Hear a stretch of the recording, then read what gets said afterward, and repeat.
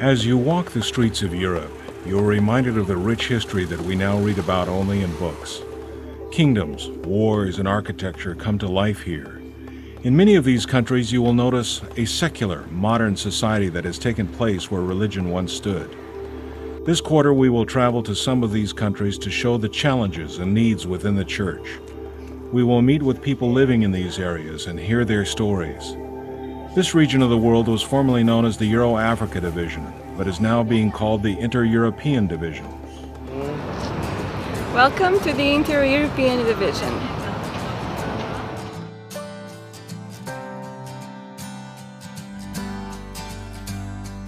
This region of the world is made up of about 20 countries.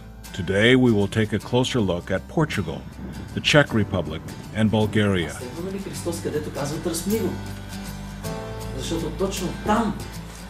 Let's begin in the country of Portugal.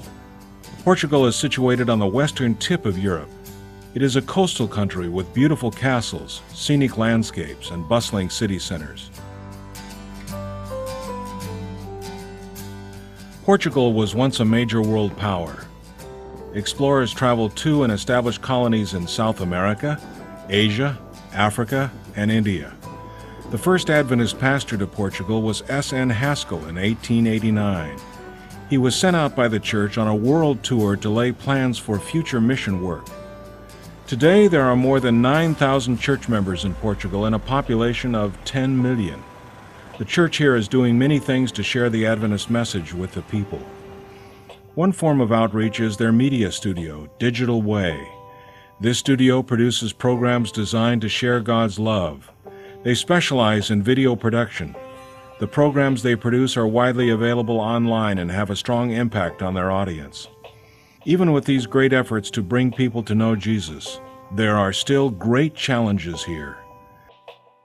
Antonio Rodrigues is the president of the Seventh-day Adventist Church in Portugal and knows these challenges well, but he also recognizes they need to do more to touch the lives of people. We need to be close to people and mingle with them in these hard times. I believe in empathy, in working side by side. Otherwise, it'll be really difficult. It's hard reaching the Portuguese people. The approach Pastor Rodrigues shares is not new. It is a reflection of what Jesus did while he was on the earth. But with only one Adventist for every 1,000 people, sharing the Adventist message is still a challenge. Please pray for the people in Portugal.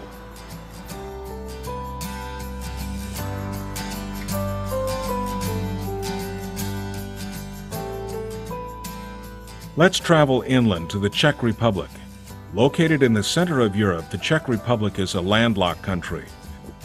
The capital city, Prague, is well known around the world. Spread throughout the city are recognizable landmarks such as the Town Hall or Charles Bridge. This 14th century stone bridge links the two sides of Prague. There are 75 statues on the Charles Bridge. The detailed architecture draws in millions of tourists here each year. Everywhere you look, there is evidence of a strong Christian influence. Even with such a strong Christian background, the Adventist Church faces challenges in a modern society. Recent studies have shown the Czech Republic to be one of the most secularized countries in the world. Today, there are nearly 10,000 Seventh-day Adventists in the Czech Republic out of a population of 10.5 million. Mikolas Pavlik is president of the church's Czechoslovakian Union Conference. He describes the challenges and how they are working through them.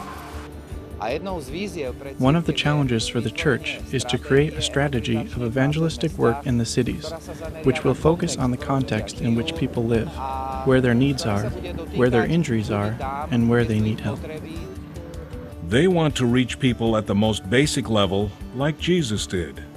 They want them to know that Jesus cares about them and that they have a church family that cares about them too.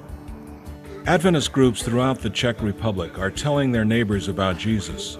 In larger cities like Prague, Brno, and Olomouc, churches are encouraging youth to be involved in ministry. Adventist youth are involved in a project called INRI Road. This project focuses on reaching students in the universities. Students meet to participate in fun, social activities. Christ is always at the center of these meetings. If you were to visit, you would feel a warm welcome from the group. But there are thousands of people who are not interested in stepping foot into a church-related event. Please pray for these people and for the church in the Czech Republic. Travel southeast to the country of Bulgaria and you'll find a rich culture. Bulgaria is located on the northeast part of the Balkan Peninsula, making it a crossroads between Europe, Africa, and Asia. Throughout Bulgaria, the church has been making steady efforts to reach the Gypsy or Roma people. Bulgaria has many Roma communities. Almost 400,000 Roma live here, and the numbers continue to climb. Milan Georgiev is the secretary of the Bulgarian Union. He shares the goal of the church in Bulgaria. To grow and to spread the gospel among many of this ethnic group, Roma people. We are seeing that the Roma people are experiencing, we can say, a revival, and the churches are working more intensively and many people attend them. These Roma communities are open to God's leading. They are hungry to learn the message and dedicate themselves to God. In the past few years, the Adventist Gypsy churches have seen a significant growth and expect to see more. Please pray for the work being done in Bulgaria. Please pray that God can use the workers here to teach the Gypsy communities about His message. Throughout the inter-European region of the world, people are hungry to know God. Millions are craving something more than this world has to offer. Please continue to pray for the people in Portugal, Czech Republic, and Bulgaria as they bring people to meet Jesus. And thank you for your support of Mission.